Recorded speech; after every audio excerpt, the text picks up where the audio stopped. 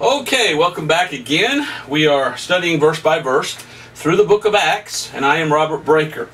And last time we finished up Acts chapter 1, and I am enjoying this Bible study on the book of Acts. I'm just, wow. And there's so much that we can see in the book of Acts. We just need to remember how important the book of Acts is, and we need to rightly divide it. I've said several times so far already that some denominations hang their necks on the book of Acts. That is, they go to the book of Acts and they get messed up because they try to take the book of Acts and apply some things that took part in the early book of Acts to themselves. And they try to say, well, you know, all of the book of Acts applies to us today. No, I'm going to have to say it again, and you'll probably hear me say it many times. The book of Acts is a transitional book. So let me go ahead and write that up here again. Acts is a transitional book. All right? So when we go to the book of Acts is starting out, and everything that's taking place in the book of Acts is all to the Jews. Then there's something that takes place. Actually, several things take place. And there's a transition taking place. So you've got to remember that this is the early book of Acts. We can't take our doctrine for today from the early book of Acts, because it changes as we go through the book. So this chapter begins with tongues. And here we get into what the Bible calls tongues. Now, there's a big denomination in the world today that calls itself Christian, and it calls itself the Pentecostal Church. And the Pentecostal Church is a church that loves, boy do they love, to talk about tongues. And they believe that this thing that we're going to read about here in Acts chapter 2, they believe that that's still here for today, and that's still something that we can do today. I want you to remember these two passages of scriptures that we'll look at later. 1 Corinthians 1:22 and 1 Corinthians 14:22. And we will look at why I'm writing these up here a little bit later. Because we're actually going to read the entire book of the entire chapter of the book of 1 Corinthians chapter 14. Because that chapter, 1 Corinthians 14, deals with tongues.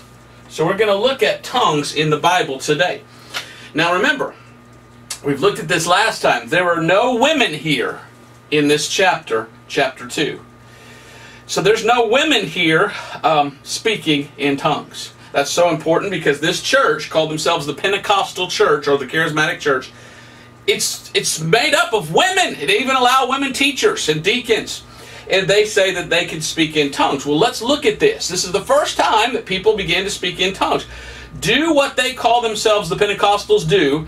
Do they really do it the way the Bible says? Or are they trying to take the Bible and then force it into what they want it to say to allow people to do what they want to do? There's no women here. We looked at that last time in chapter 1. How, yes, there were some women there in verse 14. But then verse 15 was a different time when it was all men and there was 120 men together. Then they all got together at the end of Acts chapter 1, and these men voted on who would be the next apostle. Now, chapter 2 and verse 1, it says, when the day of Pentecost was fully come. So here's a completely different time. And as we're reading through here, it appears that the people that are together here in Acts chapter 2 are only the 12 apostles. No women present. And we saw last time how that they chose another apostle. They chose Matthias. So there are the 12 apostles. So there's 12 of them that are here in chapter 2 of Acts. Now this chapter clearly shows that only these 12 men spoke in tongues. And it even tells us the tongues that they spoke in, or the languages. Tongues are always a written, spoken language in the Bible. Let me make sure I make that clear from the very beginning. I speak in the English tongue and the Spanish tongue. When I went to Bible school, I learned the Hebrew tongue and the Greek tongue. I don't speak them, at least not often. I can read them, and I try to stay away from them because even English is my first language, so I might as well stick with it. But I've learned 4 different languages or tongues in my life. And I speak in tongues. I do. I speak in English and I speak in Spanish, and that's it. Those are the main languages that I speak. So in the Bible, tongues are always a written, spoken language. Now I say this because the Pentecostals or the Charismatics claim, they say that they speak in tongues. And when you go to a Pentecostal church, they say they speak in tongues. And you say, oh, well, which tongue do you speak in? Which language? They say, oh, we speak in an unknown tongue. Oh, well, that's convenient, isn't it? So you can't tell me what language you're speaking? Oh, they say, well, it's a heavenly language. Okay. But the Bible talks about an unknown tongue, and it's always in italics, the word unknown, because it's a tongue that's unknown to the church, not unknown to the people that are speaking it. And we're going to see that clearly in 1 Corinthians chapter 14, but we're going to start out here in Acts chapter 2. Now, I need to say this because the Pentecostals or the charismatic doctrine is that they claim to have the gift, okay? There are people in this denomination that call themselves Pentecostals, all right? Pentecost was the feast, nothing else. Pentecost is a feast of the Jews. It's 50 days after Passover. There is no denomination called Pentecost in the Bible. What these people have done that call themselves Pentecostals, they've taken a Jewish feast and they've tried to say what happened on that Jewish feast is what we do every Sunday. So they want to have a Jewish feast every week. They call themselves charismatic. Now, charisma comes from the Greek word and it means gifted or a gift. And so what the Pentecostals want to do, they call themselves charismatics. They say, we're gifted. We have the gift of speaking in tongues. And when you look at the Bible and you actually look at the doctrine that they teach, you go, blah, blah, blah, blah, blah. No, you don't. Because you're not speaking in a written, spoken language. You're saying gibberish in the air. What the Pentecostals and Pentecostals teach, what the charismatic doctrine teaches, is that they claim to have the gift of speaking in an unknown tongue. And they claim that they can speak by the Holy Spirit in a language that nobody understands but God. Okay? If that's even true, what good is it? You know, the Bible says preach the word. What good is it to go around and go, and people don't understand it? How is that winning souls? How is that telling people about Jesus? How is that getting saved when you're blabbering in the air and no one understands what you're saying? It doesn't even make sense. Because in Acts chapter 2 that we're about to start looking at, they understood what was being said when someone spoke in tongues. So the Pentecostals, they claim that what happened here in Acts chapter 2 that we're about to read is the same thing that happens to them. They say that to speak in tongues, they have the Holy Spirit speak through them, and they claim that they speak to God and not unto men. If you are a Pentecostal or you know someone who's a Pentecostal and you've looked at the Pentecostal doctrine, that's what they teach. They teach that they speak to God, not to men. All right? Well, you go to 1 Corinthians chapter 14, and in 1 Corinthians 14, the very second verse, for he that speaketh in an unknown tongue speaketh not unto men, but unto God, for no man understandeth him, howbeit in the Spirit he speaketh mysteries. This is the key verse that the Pentecostals use. And the Pentecostals say, see, when we speak in tongues, we're speaking to God, not unto men. Well, Paul says, yeah, but you're speaking mysteries in the Spirit. Paul is saying, nobody knows what you're saying. God hears you, but he doesn't know what you're saying. And they continue by saying that this verse proves that when they get the Holy Spirit and they say, they speak in tongues, they say, we're not speaking unto man, we're speaking unto God. Now you ask a Pentecostal, so what is it that your doctrine is? What do you believe? They say that the Holy Spirit in them is speaking to God, and that the Spirit is speaking to God in mysteries. All right, let's go to Romans chapter 8 and verse 26, because this verse completely, totally undoes their argument.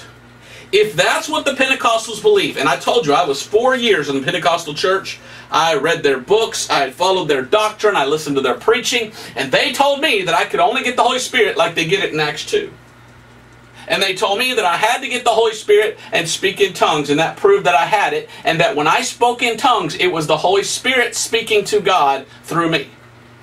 All right? What does the Bible say about that? I'll never forget when I left the Pentecostal church and I got saved and my dad led me to the Lord, I remember several months later going back to Oklahoma to that same church, and I told everybody in that church, I'm saved now. I was not saved when I was in your religion. And I want to give you all the gospel and hope that you all get saved too. And they all looked at me and said, oh, you crazy Baptist. I said, no, it's not that I'm a Baptist. It's that I'm saved. Yes, my dad goes to a Baptist church. Yes, I began going to a Baptist church, but I'm not Baptist. I'm born again. And you guys had a false gospel, and I wanted to share that. And they didn't want that. They didn't want to hear what I had to tell them. And I remember there was one guy, the weirdest guy, and he had one eye looking that way and one eye looking that way. So I won't call him cross-eyed, but he had a weird eye. And he says, well, you're wrong, Mr. Breaker. He said, I'm going to take you out, and I'm going to take you to pizza place. Now, in Oklahoma, they have Mazzio's Pizza. Mazzio's. And so he took me out to Mazzio's Pizza, and he took his Bible in, and he says, I'm going to make you a Pentecostal again. I'm going to get you back into our fold because you're wrong. And he took me to Acts chapter 2. He took me to 1 Corinthians chapter 14. He tried to convert me back to the Pentecostal movement that I had just left. And I shut him down with this one verse. And it was just like a computer frying and crashing. He was like, I don't know what else to say. He told me that you get the Holy Spirit by speaking in tongues, and that speaking in tongues is not speaking unto men, it's speaking unto God, and it's the Holy Spirit cries out to God and speaks to God. And I said, okay, come with me to Romans chapter 8, and look at Romans 8:26. Romans 8:26. Likewise the Spirit, capital S, that's the Holy Spirit. Likewise the Spirit also helpeth our infirmities, for we know not what we should pray for as we ought. But the Spirit, capital S, that's the Holy Spirit, itself maketh intercession for us with groanings, now watch this, which cannot be uttered. And I looked that man in the face, and I didn't know which way he was looking, because one eye was that way, one eye was this way. And I said, you want to tell me that your religion says that you're speaking to God in the Spirit in tongues? And I said, what are you doing uttering things that the Bible says can't be uttered? I said, that's a problem, and that's anti-scriptural, and that's against the Word of God, because you can't utter things that can't be uttered. And he said, oh, just eat your pizza, and he wouldn't talk to me anymore. It's because I knew my Bible, and I couldn't get sucked into that false religion anymore, because they were trying to tell me that tongues were for us today, and that they were saying nothing, and that the Spirit of God was speaking through us and saying things that we didn't know what we're saying. And the Bible says that can't happen. The Holy Spirit makes intercessions to God in groanings that cannot be uttered, cannot be spoken. So I've always looked at that church as they were deceiving. They deceived me, because they twisted the word tongue and made me think it was saying something that you don't know what you're saying. But I'm going to prove to you today what tongues are in the Bible. And they were always in the Scriptures something that another person can understand, because tongues are for men. Tongues are so that men might hear preaching, as we see in Acts chapter 2. So back to Acts chapter 2. All right, Acts chapter 2. So my question is, what are Pentecostals or Charismatics doing, claiming to be uttering things that the Bible says cannot be uttered? When you look at the Scriptures and you look at Pentecostal doctrine, you find that the whole Pentecostal charismatic movement is based upon a lie and upon not rightly dividing the book of truth. Not rightly dividing the book of Acts. What takes place in Acts chapter 2 is to Jews only. It's nothing that is for us Gentiles. This speaking in tongues is indeed a miracle. It's a sign. It was a gift of God to the apostles. But I want you to see what the Bible says, how it was done. And you compare that to the modern Pentecostal church, and they don't do it the same way as the apostles did, proving that it's not what God said. It's their own interpretation of what they believe that tongues are. So without further ado, let's go down there to Acts chapter 2 and verse 1. And when the day of Pentecost was fully come. Again, Pentecost is a Jewish feast. It's the Feast of Harvest. It's 50 days after Passover. So Pentecost is a feast. It's not a denomination. But yet this denomination, this Christian denomination, wants to take a Jewish feast and name themselves after that Jewish feast. They call themselves Pentecostals because they claim that what we do is what they did on Pentecost. Okay, let's see if that's even possible. And let's look at the scriptures and see if you really do what they say you do. All right, so when the day of Pentecost was fully come, they were all in one accord in one place. Now, who is the all? The context clearly tells us who the all were. The 12 apostles. Remember, Matthias had been chosen, so he was one of them at that time. There were 12. Judas had fallen. In verse 14 clearly tells us, but Peter standing up with the 11. All right, so in this book of Acts, chapter 2, there are 12 apostles here. And it says, when the day of Pentecost was fully come, they were all with one accord in one place. All right, so they must have had a Honda Accord. I'm sorry, that's an old joke. Oh, that's an old joke. We used to joke about that and say the apostles drove a Honda Accord because they were all in one accord. Okay, yeah, I know. Bad joke. But anyway, it says here, and they were all in with one accord in one place. Now, verse 2, suddenly there came a sound from heaven as a rushing mighty wind. Okay, so here we are in Acts chapter 2. It's the day of Pentecost. Only present are the 12 apostles. And there's this sound as of a mighty rushing wind. It's the sound of a lot of wind. And this is taking place. Now, notice, remember, there's no women here. And we continue reading verse 2, and suddenly there came a sound from heaven as of a rushing mighty wind, and it filled all the house where they were sitting. Okay, so it took place in a house, not in a church. A lot of your Pentecostal churches, they say, well, you can't speak in tongues in your own home. You can only do it here with us, so that's why you have to come to our church. And yet the Bible says, no, they weren't in a church. They were in a house. And it says here, and there appeared of them cloven tongues like as of fire, and it set upon each of them. So there were these tongues like as fire. Now notice that it says like fire. It doesn't say that fire fell on them. It said that there were these tongues, cloven tongues that came on them like fire. But it doesn't say there's fire. That's another thing that the Pentecostals do. They want to say that this was the baptism of fire. And they say that you need to get the baptism of fire of the Holy Ghost. And you need to speak in tongues, they say. And they tell you that you need this fire. Okay, well, hold on a second. Let's go to Matthew chapter 3. Remember, as we started the book of Acts, Jesus said, John indeed baptized you with water, but you shall be baptized with the Holy Ghost not many days thence. And what they'll do is they'll go, these Pentecostals, to Matthew, and they'll go to the book of Matthew, I want to say chapter 3, yeah, verses 11 and 12. And they say that the baptism of the Holy Ghost is also the baptism of fire. And so in your Pentecostal church, they say, we want the baptism of fire. No, you don't. No, you want the Holy Ghost. You don't want the fire. Because if you would actually read the text, which many Pentecostals don't. I hate to say it, but I've been to many Pentecostal churches in my life, and they don't preach sermons, they preach sermonettes. They get there, they sing for a long time, they do the la-la-ba-sha-la-ba-la-ba, and they all fall down on the altars and everything. And usually if they do preach a message, it's like 20 minutes, 30 minutes at the most. The rest of them is them with their hands in the air, la-ba-la-ba-da-ba-da-ba. It's like, why isn't the emphasis on the Word? I would much rather have an hour, if I'm going to be at that church, most of those churches you stay there for 2 hours, I'd rather a guy preach for 2 hours than have people, doing all this other stuff. To me, the emphasis is on the Word. Notice what the Bible says in Matthew chapter 3. Matthew chapter 3, verse 11. I indeed baptize you with water unto repentance, but he that cometh after me is mightier than I, whose shoes I am not worthy to bear. He shall baptize you with the Holy Ghost, and with fire. Now, many of your Pentecostals will take the comma out, and they'll take the semicolon off the end of that verse. And they say, so the Holy Ghost baptism is fire baptism, so you got to be baptized in fire to speak in tongues. You have not rightly divided the word of truth. You have not even read the very next verse.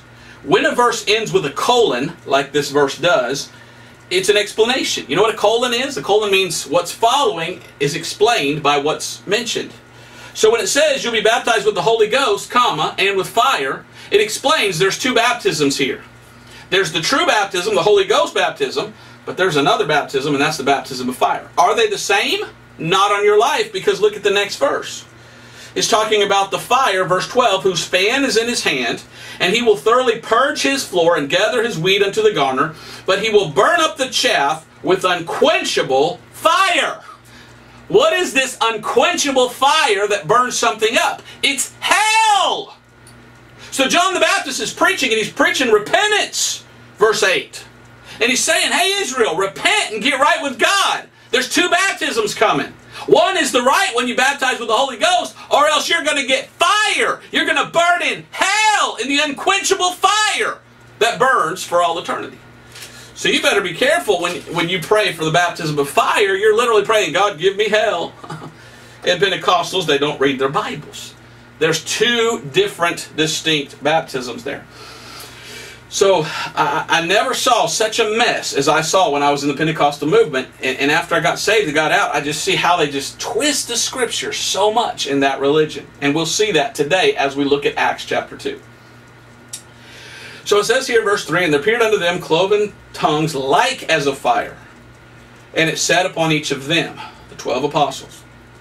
4, and they were all filled with the Holy Ghost and began to speak with other tongues as the Spirit gave them utterance. Okay? Now, they were filled with the Holy Spirit.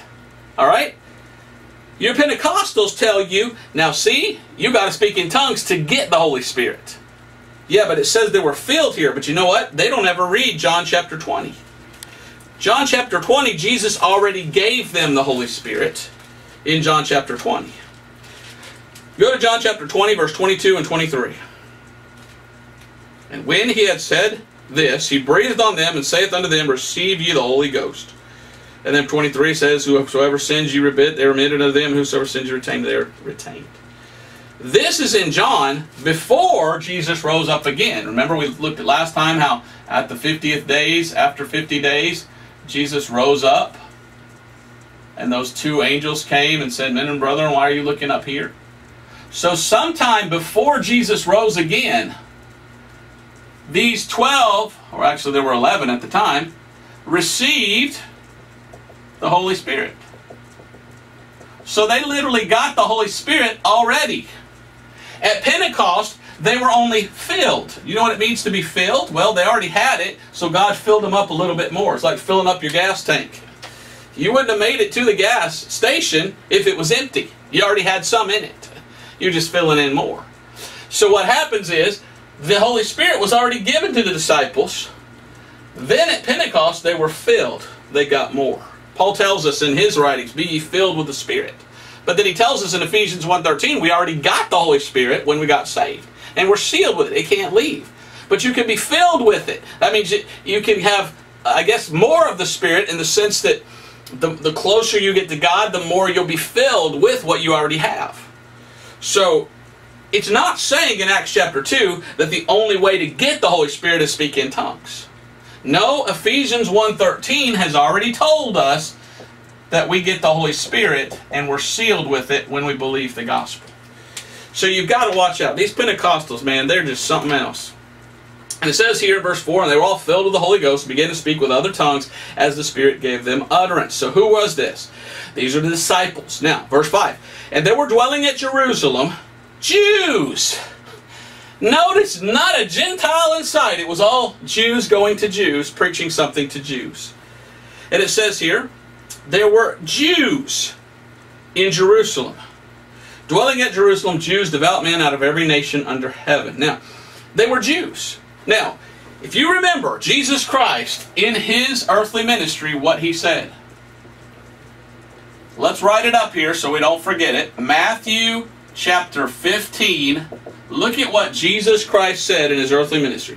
Matthew 15:24, I think it is. Let me look it up, make sure. It looks like 26. Matthew, my notes, sometimes I don't write well. But Matthew chapter 15, Jesus Christ in His earthly ministry, notice what He says. Matthew 15:24, that's correct. Matthew 15:24. Jesus says, but He answered and said, I am not sent but to the lost sheep of the house of Israel. So in His ministry, Jesus says, I only came to Jews. Now, go to Matthew chapter 10. And we're going to read Matthew 10, verses 5 through 8. Here's Jesus talking to his disciples, who were his disciples. Later they're called the apostles. They were the 11 or the 12. And notice what it says in Matthew chapter 10. This is so important that we rightly divide the word of truth, because Pentecost, Acts chapter 2, not for Gentiles, only Jews. Everything that's happening there is only for Jews. You've got to get that, because the Pentecostal church, it's all Gentiles saying, oh, we want this for us. No, it was something that was only for Jews, not for Gentiles. Otherwise, Paul shouldn't be in the Bible, because Paul's the apostle to the Gentiles. He's taken that message to the Gentiles, the different message than this. Matthew chapter 10, verse 5, Then Jesus sent forth and commanded them, saying, Go not in the way of the Gentiles, and into any city of the Samaritans enter ye not, but go rather to the lost sheep of the house of Israel. So Jesus tells his disciples in their ministry, hey guys, only Jews. Never ever to the Gentiles yet. Only to Jews. And what did God say to them? Well, he says, verse 7, And as you go, preach, saying, The kingdom of heaven is at hand. Heal the sick, cleanse the lepers, raise the dead, cast out devils. Freely you have received, freely give. So they've got these signs with them, what we call the signs of the apostles.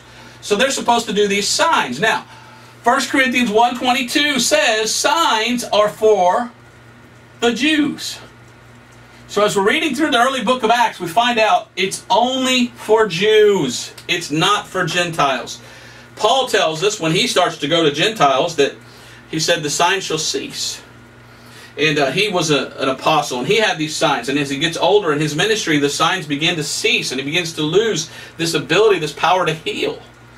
So these signs, these wonders that these apostles are doing, they were so that Jews would believe, because Jews don't believe without a sign. But the Greeks, they seek after wisdom. Paul says we live by faith, not by sight. But in order for the church to start, and it was only with Jews, they wouldn't believe unless they saw a sign. So God said, okay, I'm going to give them a bunch of signs. And here's one of the signs, the sign of tongues. All right, what was this sign of tongues, and how did it work, and what happened? All right, verse 5 again, And there were dwelling at Jerusalem Jews, devout men out of every nation under heaven. Well, let me stop right there. Every nation. Go to Matthew chapter 28. Jesus told his disciples to go forth into all nations. Well, they didn't have to go very far, because all these nations came to Jerusalem. Matthew 28, 19 and 20. Go ye therefore and teach all nations, baptizing them in the name of the Father and the Son and the Holy Ghost, teaching them to observe all things whatsoever I have commanded you, and lo, I am with you always, even to the end of the world. So Jesus is telling his disciples before he goes up to heaven, now you're going to go to all nations of the earth and teach them to follow me, Jesus, and tell them what I tell you. Well, in Acts chapter 2, all the nations have come. So that's amazing. There's all the nations under heaven. It says in verse 5, out of every nation under heaven. Now, verse 6. Now, when this was noised abroad, the multitude came together and were confounded. What does confounded mean? Confused. Why were they confounded? What was so confusing? What were people going, what's going on? What was the miracle in Acts chapter 2? Because that every man heard them speak in his own language. Tongues. What does that mean? They heard them speak in their own language. This was the gift of tongues. This is the apostles' sign. This is what true tongues are in the Bible. This was the gift. This was the apostles speaking in tongues. Do the modern Pentecostals do that when they claim to speak in tongues? Not on your life. When a person today who claims to be a Pentecostal says, and I speak in tongues, and you watch them speak in tongues, this is what they do. And you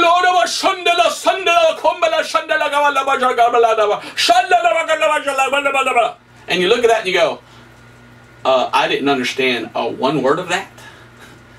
What did you say? And you ask them what they say well, I don't know, but God knows. What good is that if you don't know what you said, and I don't know what you said? How do you know you didn't curse God in Swahili? How do you know?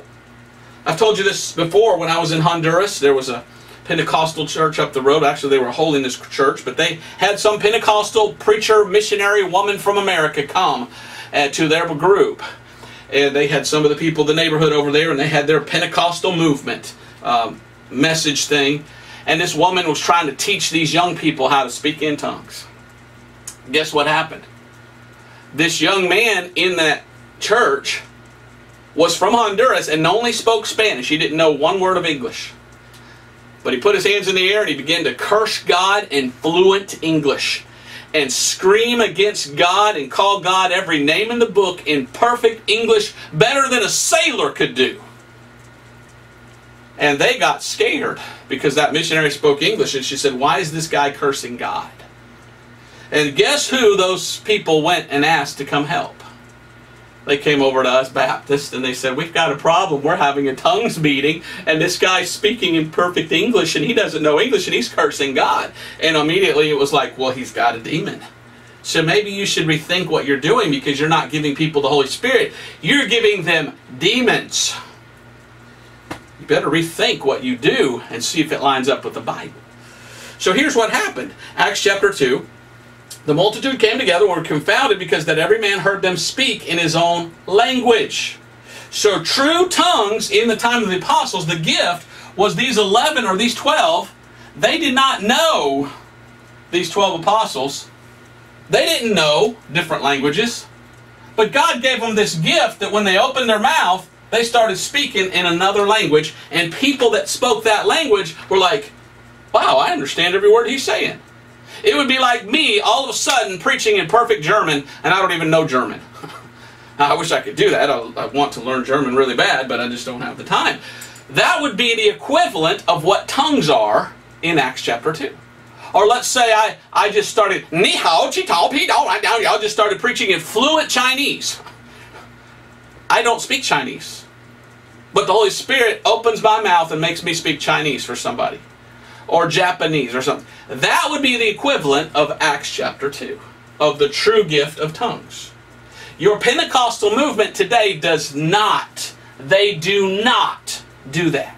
They are not speaking in another language. They are blabbering in the air, and they are in disobedience to God in the Bible, because they claim the Holy Spirit of God is speaking that through them, and the Bible says the Holy Spirit make intercession with groanings that cannot be uttered. Why are they uttering things that can't be uttered? Because they're Bible ignoramus, because they're not rightly dividing the word of truth, because they're taking something that happened for Jews only and trying to push it over here to the Gentiles, because they don't rightly divide. Now, I've told you, I don't hate Pentecostals, but I'm very saddened by them and their doctrines, and they're not following the Scriptures as they are written. So again, it says there in verse 6, the multitude came together and were confounded, because that every man heard them speak in his own language. So every one of the 12 apostles was speaking in a different language, a language that he never even learned. That was truly the Holy Spirit speaking through him in another language, as a sign so that the Jews would believe. Now verse 7, and they were all amazed and marveled, saying one to another, behold, are not all these which speak Galileans? Right, so aren't these all Jewish people from Galilee? What's going on? How come every one of them speak in a different language? Verse 8, and how hear we every man in our own tongue wherein we were born? Now, verse 9 to verse 11, he mentions where they came from. Parthians and Medes and Elamites and dwellers in Mesopotamia and Judea and Cappadocia and Pontus and Asia, Phrygia and Pamphylia and Libya, or in Egypt, and the parts of Libya about Cyrene, and strangers of Rome, Jews and proselytes, Cretes and Arabians. We do hear them speak in our tongues the wonderful works of God. So they heard spoken in their own language.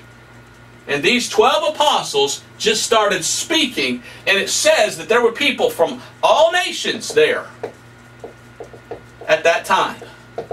And it says, and it gives you how many there are. It says there are Parthians. Now, I don't know what language the Parthians speak. Whatever it is, one of the apostles spoke the Parthians language.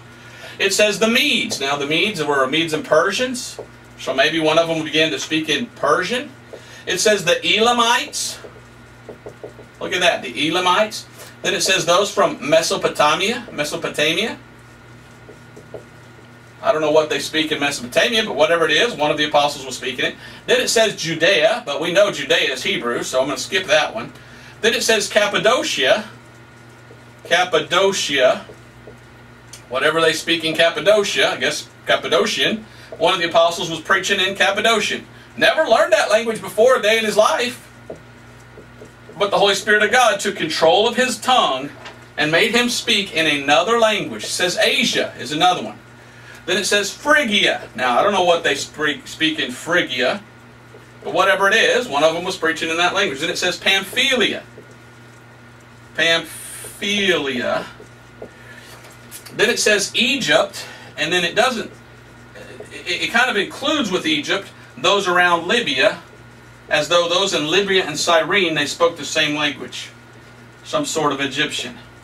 And then verse 11, it talks about Rome. What would they have spoken in Rome? Why, Latin. And then it says Cretes and Arabs. Cretes and Arabians. Well, Arabians, what would they have spoken? I guess Arabic. So do you see what the Bible says is the true gift of tongues? Do you see it? How dare anybody say that they speak in tongues, and then when they open their mouth and claim to speak in tongues, they're not saying anything that anyone understands? How dare they? Because in the Bible, true tongues are always a written, spoken language. And when these apostles had this gift from God and they spoke in that language, it was a language from all the different nations of the earth that those people from that area heard and understood. That's not my opinion. That's not my denominational teaching. That's what the Bible says. That's what the Bible says. Now, there are some people that say the miracle was the apostles speaking, and then it says, and they heard them speak in their own language. And they say the miracle was just that the people's ears were opened and heard it in their language. But I don't think so. I think the miracle was that they were literally speaking in that language. But either way, it's a miracle. And either way, the hearer was understanding something in their own language and getting something out of it. They were getting edified. They were getting preached to. What the Pentecostals do today edifies no one. They don't preach. They just blabber. No. What did I just say? Absolutely nothing. Absolutely nothing. So you got to be careful. As a matter of fact, there's a lot of neat YouTube videos that when you go to YouTube videos and you look up these big name Pentecostals and you see them in their little churches and they're supposedly speaking in tongues, there's a lot of videos where people have slowed it down, or they've played it backwards, or they've broken it up to syllables, and oftentimes it's cursing God. Oftentimes it's saying something that's not godly. It's saying, mark of the beast, take the mark of the beast. It sounds like demons are inside those people speaking through them, and that it's not God. So I would be scared to death to join the Pentecostal movement. I'm so glad that I got the gospel and got saved and got out of there. I told you, when I was in that movement, they never told me the gospel. They never told me about Paul. They never told me how to get saved. They were trying to get me to do something that the apostles did, and I'm not an apostle. And then trying to deceive me into thinking that I was doing good when the Bible itself tells me that I can't even utter what I'm supposed to be uttering because the Holy Spirit makes groanings that cannot be uttered. So it was me that was saying, it wasn't the Spirit of God. I didn't even have the Holy Spirit because I wasn't even saved yet. I got the Holy Spirit when I believed the gospel, and now I'm sealed with the Holy Spirit of God. Now, I wish this gift of speaking in tongues was around today, because what a blessing it would have been when I went to Honduras to automatically know perfect Spanish and be preaching and teaching in Spanish. Sadly, I had to go to school. I had to take 3 days a week, 8 hours a day, Spanish lessons for the first year or so, or actually the first 6 months I was in Honduras. I had 4 years in high school of Spanish, and I'm still learning. I think I'm on like a 10th or 11th grade reading level in Spanish. I mean, I wish I could say I was a college graduate level in Spanish. I mean, I speak Spanish, but I try to stay away from the big words. I speak well enough to be able to preach, but I don't need to know the big, huge words that you go to college for. But I do speak and preach in Spanish. Every week I put a new sermon in English and Spanish. But this is what true tongues are in the Bible. This is what the gift of the apostles was, is that God laid upon each one of these apostles a different language and they spoke and preached in that language, and people from around the world, all these different nations, heard that language spoken in their own tongue. And it's amazing. It's amazing that that took place. Now, let's continue reading there, because I want to go over to 1 Corinthians chapter 14, because people say, well, is tongues gone? Well, the Bible says tongues shall cease. But is the gift of tongues gone? Is there a gift of tongues today? I don't think so. I don't see it, at least not like the apostles got it. But yes, there are tongues today. As long as people are reading and writing and speaking a literal written spoken language, then yes, there are tongues. And in 1 Corinthians 14, it talks about the rules for how to speak in tongues in a church. And I want to go there and show you what that is. But let me go ahead and read down here, all the way down to verse 15. Okay, so back to verse 6. The multitude came together and were confounded, because every man heard them speak in his own language. Verse 7, they were all amazed and marveled, saying one to another, behold, are not all these which speak Galileans? 8, and how hear we every man in our own tongue wherein we were born? Verse 9, 10, and 11, all these different places where men were from, and they all heard in their own language. So 12 different languages at least. And from what I've gone through and looked at, I found it looks like 12 different zones, so 12 different languages. Now it talks about Judea. I left Judea out because they were in Judea already. Okay?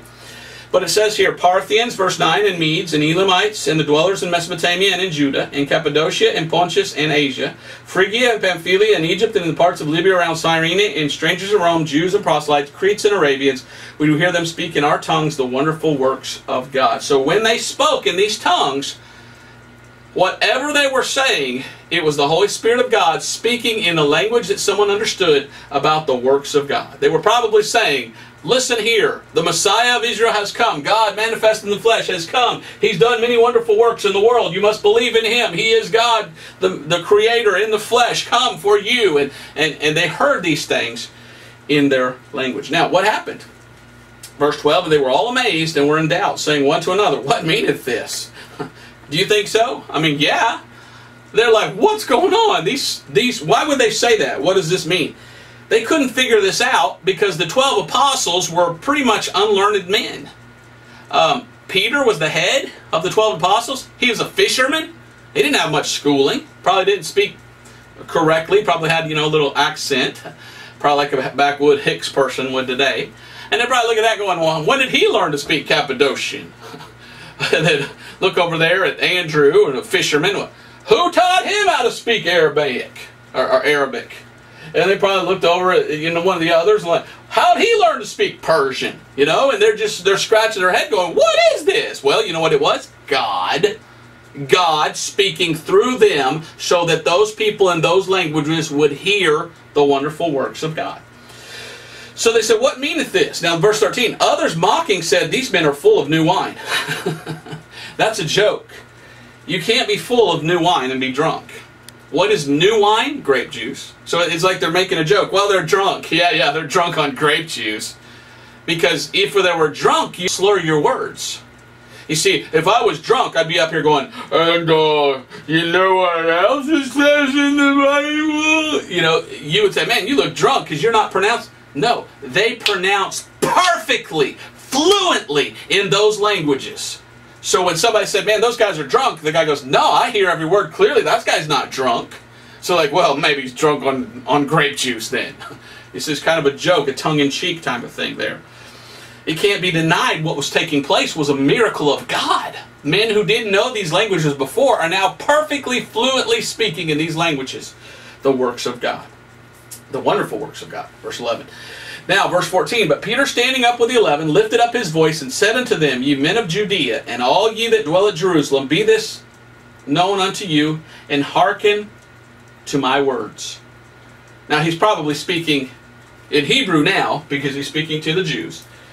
He says, verse 5, but these are not drunken, as ye suppose, seeing it is but the 3rd hour of the day. 3rd hour of the day in Jewish time would be 9 in the morning. So he says, listen to me, we're not drunk. If we're drunk on the Spirit of God. The Holy Spirit of God is inside of us, and He's speaking through us, and we're saying things, and we're just like, man, these guys over here from those countries are running to us and listening, going, how'd you know my language? What are you telling me? What is this all about? And they preached unto them what? Jesus Christ, the Messiah of Israel. So that's true tongues. All right? Is that what the Pentecostal church does? When's the last time you ever heard of a Pentecostal church? And the people in the church that started speaking, they started speaking in Persian, or in Cappadocian, or in Latin, or in perfect another language, and someone that spoke that language understood it. You don't. Your typical modern Assembly of God, Pentecostal, charismatic church today, when they claim to speak in tongues, no one knows what they're saying, because they're blabbering. They're not speaking a written, spoken language. Let's go to 1 Corinthians chapter 14. I want to read this chapter as quickly as possible in context, because part of the confusion here is the word unknown. Now, the King James Bible puts the word unknown tongue, and it puts the word unknown in italics. So when we read 1 Corinthians 14, we find the word unknown in italics. There's a reason for that. Paul is speaking about tongues in the church in 1 Corinthians chapter 14. What he's talking about is when someone comes to a church and they're speaking in another language. He gives the rules of what you're to do in that church. He's not talking about when you come and speak in an unknown tongue and say, oh, no. It's always a written spoken language. Tongues are always a written spoken language. I want you to understand that. Tongues is never blabbering and you don't know what you're saying. Tongues are for edifying.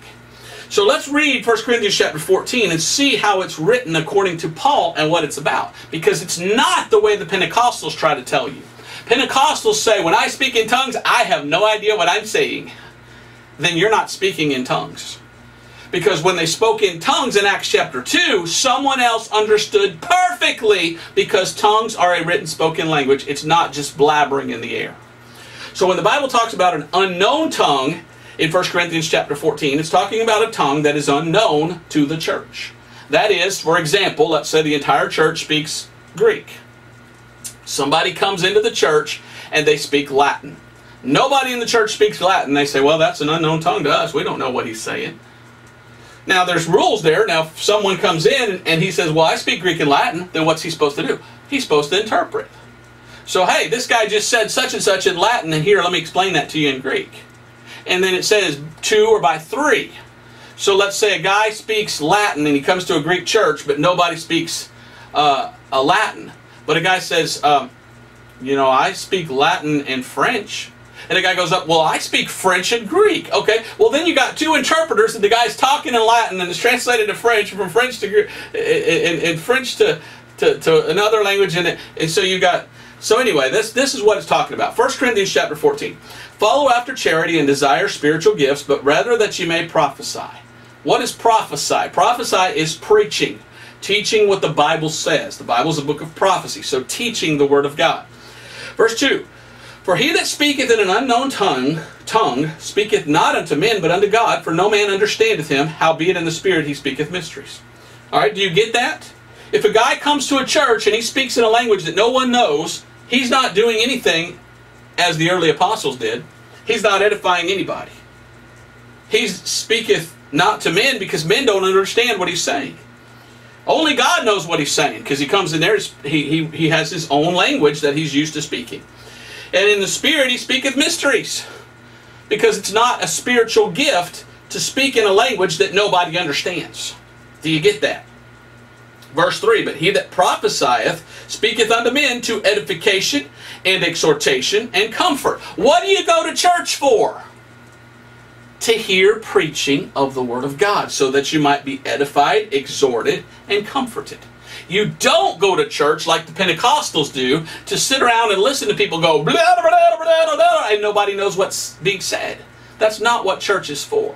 That edifies no one. That is not real tongues. What are you doing trying to utter things that the Bible says cannot be uttered?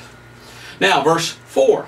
He that speaketh in an unknown tongue edifieth himself, but he that prophesieth edifieth the church. Okay, so someone comes in the church, speaks a different language, he only edifies himself, because he himself knows what he's saying, but nobody else understands. So make sure you seek to prophesy and edify the church. Make sure that you preach in the language that the church understands so we can all learn something. That's what church is supposed to be about. Verse 5, I would that ye all spake with tongues. What is Paul saying? He's saying, I wish you all knew different languages. I wish everybody in the church could speak 10 different languages. Then nobody would ever be confused. We'd all understand each other. That's what he's saying here. I would that ye all spake with tongues, but rather that ye prophesied. For greater is he that prophesieth than he that speaketh with tongues, except he interpret, that the church may receive edifying. See, it's all about the church being edified by what's said. It's not about going to church and claiming to speak in tongues in a language that nobody understands. That's ludicrous. Why don't you just stay home and do that? Why are you even going? It's ridiculous. It's about edifying. It's about knowing what's being said. Because like I said, how do you know you're not cursing God? You don't. Matter of fact, the Bible gives us many warnings about doing what the heathen do. And by their much speaking, they think they'll be heard of God. Many warnings against saying things with your mouth. Vain repetitions and words that you don't know what you're saying.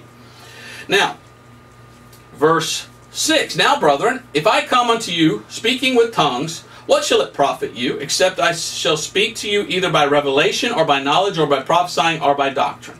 What if I come to you saying something in a different language? You don't get edified. Unless I come speaking in your language, and I give you doctrine, and I give you these things. Verse 7, and even things without life-giving sound, whether pipe or harp, except they give it extinction in the sounds, how shall be known what is piped or harp? How do you know? Okay, there were different signals. I mean, if you're in the military, they have horns. You know, that, I don't know what that means. Does that mean attack or retreat or something? That they used to have different sounds that they'd make, and those sounds meant something. And you knew what that sound meant, and you could act upon it. Well, that's what sound is for. God gives us a voice so we can tell people things, so that they'll know things. And he talks about, verse 8, a trumpet. For if the trumpet give an uncertain sound, who shall prepare himself for the battle? You know. Verse 9, so likewise ye, except ye utter by the tongue words easy to be understood, how shall it be known what is spoken? For she shall speak in the air. I love that. If all you're doing is saying, and you're not speaking in any tongue known to man on the face of the earth, you're just speaking in the air.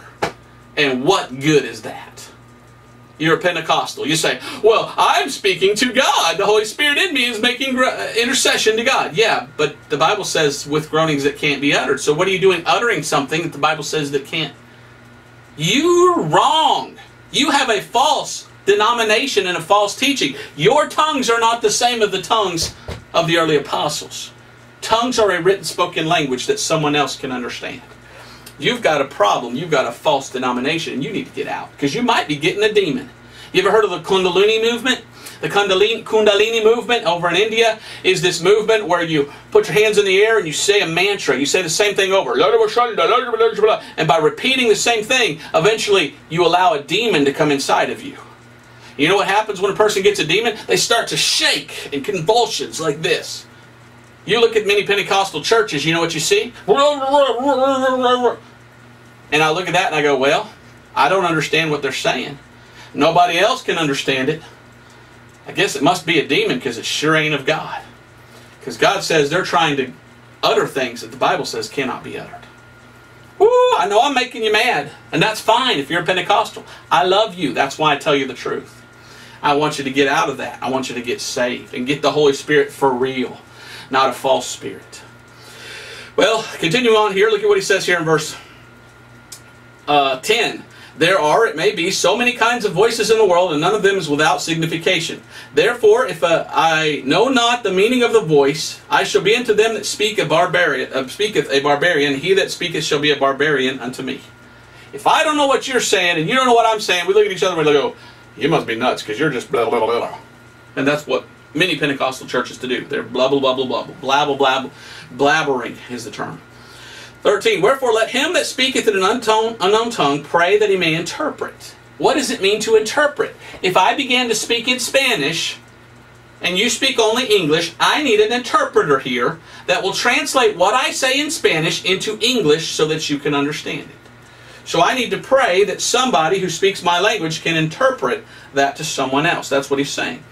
Verse 4, for if I pray in an unknown tongue, my spirit prayeth, but my understanding is fruitful. If I pray in a tongue that the church doesn't understand, I understand it, And in my spirit, I know what I'm saying to God, but they don't. It's unfruitful for them to hear my prayer if it's in another language. Verse 15, what is it then? I will pray with the Spirit, and I will pray with the understanding also. I will sing with the Spirit, and I will sing with the understanding also. Else when thou shalt bless with the Spirit, how shall he that occupieth the room of the unlearned say, Amen, at thy giving of thanks, seeing he understandeth not what thou sayest? Let's say I start praying in Spanish, and then I get done. How do you know if you can say amen or not to what I just prayed? I might have just prayed, God, kill this person. And you go, well, amen. No, you don't want to say amen. Amen means I agree. How can you agree with something that you don't even know what has been said? Do you understand? So it's all about understanding that language, that it might edify the hearer. Verse, verse 17, for thou verily givest thanks well, but the other is not edified. 18, I thank my God I speak with tongues more than you all. Okay, you look at the life of Paul. Paul spoke, and we know Paul spoke Hebrew. We know he spoke Greek, and we know he spoke Latin. And most likely he probably spoke Aramaic. So at least 3 we know for sure. Maybe 4 languages Paul spoke. So Paul says, I thank God I speak with tongues more than you all. Paul says, I'm glad that I could speak 3 or 4 different languages. I thank God for that I've learned those languages and I can talk in those languages. Now look at verse 19. Yet in the church I had rather speak 5 words with my understanding, than by my voice I might teach others also, than 10,000 words in an unknown tongue.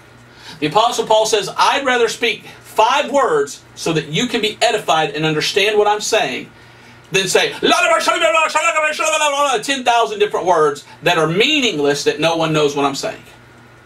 Do you see how what Paul is saying in this chapter is not what Pentecostals do? Pentecostals are not following the Bible when they have their meetings and they speak into the air and they're not saying anything. It's not the Spirit of God making them utter things which the Bible says that cannot be uttered. It's another spirit, or it's the flesh. Look what he says here. That by my voice I may teach others also, than 10,000 words in an unknown tongue. Verse 20, brethren, be not children in understanding, howbeit in malice be ye children, but in understanding be men. Grow up, learn. He says, verse 21, in the law it is written, with men of other tongues and with other lips will I speak unto his people, and yet for all that they will not hear me, saith the Lord. Now verse 22, wherefore tongues are for a sign. Okay? 1 Corinthians 1:22 says the signs are for Jews. So we see the gift of tongues given to the 12 disciples so that the Jews might believe. Now watch what Paul says about tongues. For 1 Corinthians 14:22. Wherefore tongues are for a sign, not to them that believe, but to them that believe not. You say you're a Pentecostal, you say you're a charismatic, and you say you speak in tongues. Are you even saved? Because tongues are not for those that believe. If you claim to be a believer, then you don't need tongues. Tongues are so that people that aren't saved will get saved. How? Like a missionary going in another tongue to a people of another nation and speaking in their tongue so that they might believe the gospel. You see, it's all about preaching the gospel. That's what it's supposed to be about. I told you I was 4 years in that church movement, Pentecostals. Never heard the gospel one time. All I heard was blabber, blabber, blabber, blah, blah, blah, blah, blah, blah. And I was not edified. They weren't even speaking in my tongue. When they preach a message, it was maybe 20 minutes long. And they never told me the truth. They twisted the scriptures to try to make me think that me speaking in tongues was something spiritual when I wasn't saying anything to anybody. And they tried to trick me into thinking that the Spirit of God was speaking to me and through me to God, when the Bible says that when the Spirit speaks to God and intercedes, it's by groanings that can't even be uttered. So they were trying to get me to utter something. They can't. I get so angry when I think about that false denomination trying to deceive me. And I say, thank you, Jesus, that I'm not a part of the Pentecostal movement. Now, continuing here, look what it says here. Verse 22, wherefore tongues are for a sign, not to them that believe, but to them that believe not. But prophesying, what is that? Preaching, serveth not for them that believe not, but for them that believe. If you're a believer in Christ, guess what you need? You need to hear the scriptures preached. And that's the most important part of church, is learning the Bible and having a man guide you and teach you in the scriptures. Verse 23, if therefore the whole church be come together to one place, and all speak with tongues, other languages, and there come in those that are unlearned or unbelievers, will they not say, you're mad? You're sitting in a church and everybody's got a different language. Nobody understands each other. And somebody that's not even saved comes in and goes, this is crazy. They don't even know what they're talking or saying to each other. I'm leaving because this is a madhouse. Yeah, it's a romper room. It's a craziness. You need to understand what's being preached. You go into a place like that, nobody understands each other. That's confusion. What does the Bible say? God's not the author of confusion. Now, look at verse 24. But if all prophesy, and there come in one that believeth not, or one unlearned, he is convinced of all, he is judged of all. Because he understands in his own language. 25, and thus are the secrets of his heart made manifest, and so falling down on his face he will worship God and report that God is in you of a truth. Why? Because you heard of God being preached through you. Verse 26, how is it then, brethren, when you come together, every one of you hath a psalm, hath a doctrine, hath a tongue, hath a revelation, hath an interpretation. Let all things be done unto edifying. It's all about edifying other people in the language that they speak so they can understand. Verse 27, if any man speak in an unknown tongue, that's a language that the church doesn't know. It's unknown to the church. Let it be by two, or at the most by three, and that by course, and then let one interpret. So a man speaks in French, the church speaks English. He speaks French, nobody else speaks French except the guy that speaks French and Spanish. So he comes in, he interprets the French into Spanish, and then this other guy speaks Spanish and English. Well, then he translates from Spanish to English. You've got 1, 2, 3 guys on the stage. You got 2 interpreters. Okay, so look, that's what he's talking about. Now look at verse 28. But if there be no interpreter, let him keep silence in the church, and let him speak to himself and to God. Paul says, if you're in a church and no one is there to interpret your speaking in tongues, then shut up! That's what be silent means. You should never speak in tongues in a church if you don't know what you're saying. And you don't have someone else there to interpret what you're saying. When I was in the Pentecostal church, nobody knew what they were saying. They would all lift their hands in the air and say, God, we want your Spirit. Speak to us now and help me to speak. And over here, and over here, and over here. And everybody in the church was going, and not one of them knew what they were saying. And every single one of them people were disobeying the Word of God, because the Word of God says, shut up if you don't know what you're saying. That's what the verse says. But if there be no interpreter, let him keep silence in the church, and let him speak to himself and to God. Shut up if you don't know what you're saying. You should never say something unless you know what you're saying. I'm just reading the Bible. You want to get angry at me, do you? You're getting angry at God. That's what you're getting angry at. Let's finish it up here. Verse 29, let the prophet speak 2 or 3, and let the other judge. 30, if anything be revealed to another that sitteth by, let the first hold his peace. 31, for ye may all prophesy one by one, that all may learn and all may be comforted. 32, and the spirits of the prophets are subject to the prophets. Verse 33, for God is not the author of confusion, but of peace, as in all churches of the saints. Now, verse 34 and 35, listen to this. Because I've told you before, most of your Pentecostal charismatic churches are women. Many times women preachers, but women sitting in the pulpit. And when they get to the end of the service and they say, now let's all stand up and speak in tongues, it's the women that are the loudest saying, what does the Bible say about women speaking in tongues in the church?